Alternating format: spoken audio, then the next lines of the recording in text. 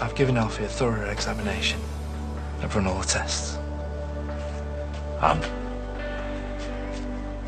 It's bad news, isn't it? I'm afraid so, yeah. Looks like liver cancer.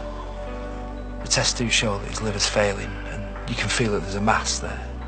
We thought you'd be something like that when you didn't answer our calls. Paddy feels as bad about this as you do.